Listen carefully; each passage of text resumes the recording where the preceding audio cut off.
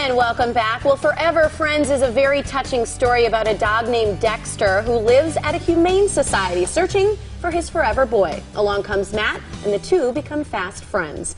Dexter and Matt both have hearing loss, something both the author and illustrator know something about in real life. Allison Schley wrote Forever Friends, and Colin Richter did the artwork. Hey guys. Thanks for being Hi. here. Thanks for having us. Absolutely. Why don't you tell us about the book? Sure. I wanted to create a situation where there's a deaf dog in the Humane Society and he's looking for a friend, but nobody wants to adopt him because he's deaf and everybody says he's bad. And then there's a boy named Matt and he has hearing loss and no one wants to be his friend because he's deaf. So of course, on his birthday, he's able to get a dog, and he comes to the Humane Society and he falls in love with that dog. And together they just bond really closely and they start a great friendship together. Aww. Sounds like a sweet story. Yeah. What is now? You taught deaf children for over 20 years. Is that right? Is that what prompted you to write a story about this disability? Right. So a lot of my students feel like they don't have characters to relate to in the books that they read, and so I wanted to give them someone to relate to in the books. And then I also feel like kids without hearing loss don't always necessarily relate to my students with hearing loss, so I wanted to have them have some characters that are cool and fun and do everything just like hearing kids, so that the kids with hearing realize that it's okay to be deaf as well. Mm-hmm. And you said the main thing about hearing loss, and it's important to know with children, is that there's a communication there, whether it be speaking or sign language. Communication and connection is the key. Right, right. So we created some signs in the book so some kids could learn signing, and actually in our upcoming book we're going to put kind of a glossary of some pictures and signs in there as well to help kids with hearing learn some sign language as well. It's so nice to kind of open up that communication, make everyone feel more inclusive. How did you come to meet Colin and create him as the illustrator? Because you illustrated the book and you're just 17. Yep. How did that happen? So his sister Becca Richter has hearing loss. And we've had Becca here on our show before. Yes, and I didn't know she had hearing loss. Right. I don't know that it's very often mentioned, but she's a fabulous singer, songwriter, Yes. and she sang at one of my fundraisers. I used to be a president of a nonprofit for children with hearing loss, and so I became really good friends with their family. And when we were looking for an illustrator, I noticed some pictures and artwork that his family had done, and I said, "Hey, Colin, what do you think about doing illustrations?" And he's just done a phenomenal job, above and beyond. That's amazing. So these pictures that you created, Colin, how did you decide what the dog would look like, what the people would look like? Is this just a natural talent you've always had? I've liked to draw since I was like really little, but like we did the dog after Dexter, which is her dog, and so yeah, and look at that cute picture. Other characters, we kind of just put our ideas together and formed them. I'm curious, do the words come first? Do you hand him the script and then he kind of gets inspired and then draws, or is it a complete collaborative effort?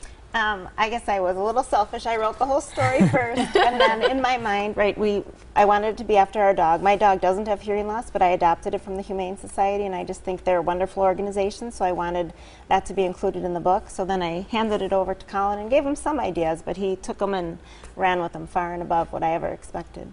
Well, and you talked a little bit about the fact that this book can be for those with hearing loss or without, and it kind of teaches as well. What age category do you hope will read this, and who do you really want to pick up your book? That's a great question. I think children all the way through adults can read it. I have a lot of following from people who are dog lovers as well. I would say I would read it to early elementary school children, preschool children, but early middle elementary students can certainly read it alone. I was really specific with a lot of the word choices and language to bombard the kids with language, so kids with hearing loss could not just call everything a dog, but there's specific names of different dogs in the book too to teach them language. How long did it take from start to finish to do this whole process and especially get those pictures done?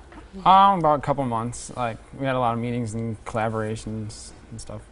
You know, for you, Colin, I think you have this special connection as well, you know, with the fact that your sister, Becca, has hearing loss.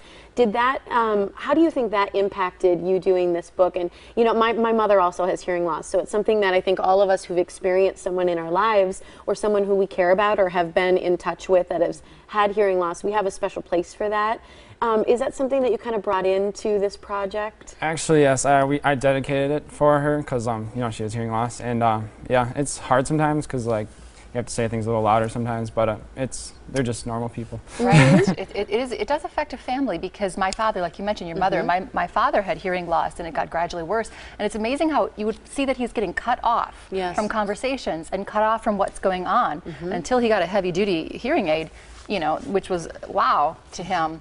It really does make a difference. You know, when you have hearing loss, you tend to get cut out of the communication. Right, and that's one of the biggest issues is research. We knew about language and education, but the social issues, that's really showing up a lot in research, how kids feel so isolated, or adults with hearing loss. So we're hoping to fix that, help that out a little. Don't speak slower, speak louder. That's what my mom always said. She's like, I can go with the pace. I just need you to up the volume. Okay, I want to make sure everyone has your website so they can find your wonderful book. It's twoforeverfriends.com. The book is Forever Friends. Allison Schley is the author and Colin Richter the illustrator. And they've been very kind to bring a book for us and CD for a lucky winner. Call 414-799-4444. Caller 5 will win.